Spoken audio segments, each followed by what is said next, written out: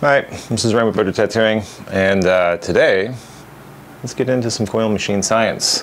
We're going to be talking about frame geometry and how that affects your tattooing.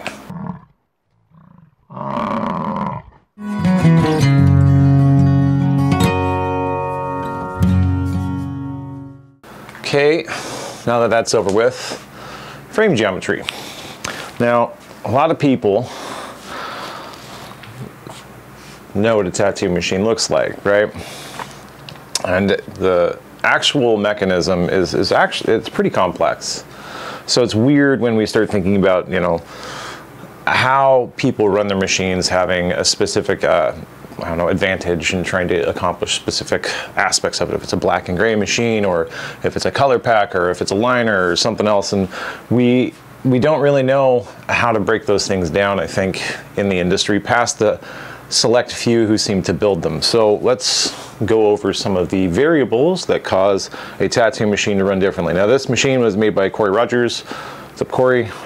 In Texas. Really, really rad machine builder.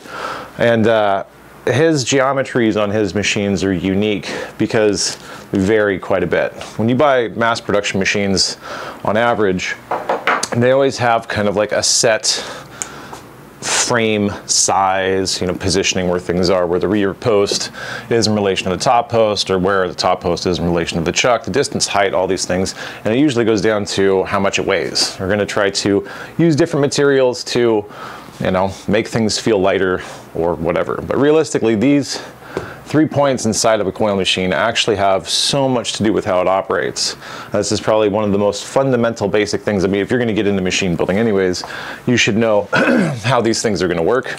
Or if you're just at home, you know, screwing around with your tattoo machine, getting ready for a day's appointments at the shop, you may be trying to tune it. And most people just do it by ear. But there's a few things that we can do to help you tune it a little bit faster. Anyways, let's get into this. So these 3 points inside the machine, I don't even know why I put this down, might as well keep it. We're talking about the top post, which is where the contact is, the rear post that hangs the springs and the A-bar and such like that, and then the chuck where you keep in the tube. That geometry is going to affect your speed. So what do I mean by that? Well, the tighter anything is together, right, the less it's going to have to move to try and accomplish whatever this goal is. And with this, it's going to be moving the A-bar up and down, right? So the smaller the profile that we have with something, usually the faster it's going to run. That's why usually we'll see like liner machines that we want to be running really quickly are going to have a smaller profile. And if we want to have something, we'll go liner, and black and gray can do that too. And color machines are usually going to be bigger. So what does that mean? Why is that important? Well, let's just take a look at how each one of these things interact. And I'm just doing this off the dome today, and I'm actually a little bit ill, so I apologize if this is a meandering speech. Anyways, the distance between the rear post and the top post is going to affect that spring that we have, right, with our A-bar on the bottom of it. So the further that this has to travel, distance-wise, the more that you're going to need weight-wise to accommodate such a thing, right? And usually when we're doing color machines, that longer, bigger profile is going to have something that's going to weigh more, right? We're going to need a lot of energy to try and slap mags into the skin. So we're going to have bigger springs, we'll probably have a longer A-bar, we're going to have a longer front spring to accommodate how far that this actual distance is that's going to go between these two things, right?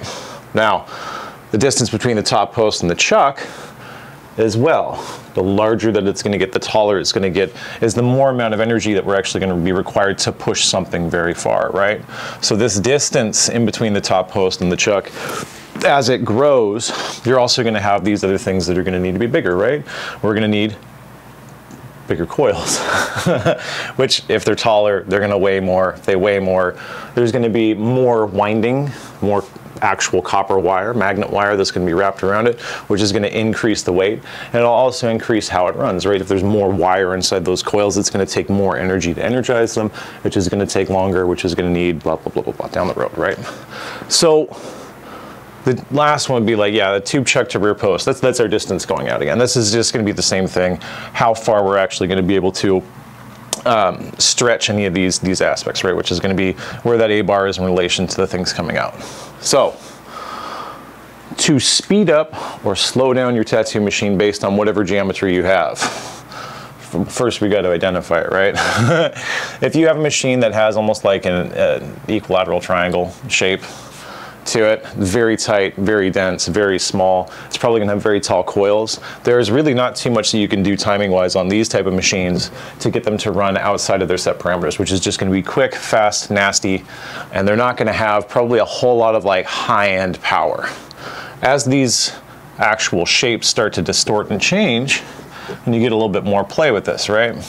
If we have something with a really steep rear angle on it, the tighter and tighter and tighter that this gets, the more compact the coils are going to be, and usually the amount of energy that's actually going to be displaced on that machine is going to be a bit lower than we would actually want to see with something that's going to be like a liner. We're usually going to have a multi-use machine that's going to be color and liner, or just a color packer in general, right?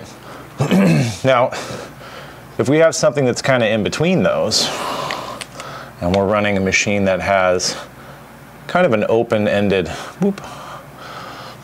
almost like an isosceles type thing going on here, you're going to have something that's going to be built just to shred, right? As far as the distance going to come out on this, we know we're going to have a heavier A-bar, which the heavier A-bar that's going to be on there is going to just like have extra force pulling it down, right? There's just all of that meat is going to be slapping needles into the skin a little bit harder. And especially since it's not going to be very tall, we're going to have coils that are going to be smaller that can fire faster, right? So if you need to adjust your stuff on this, usually what we can do is small adjustments.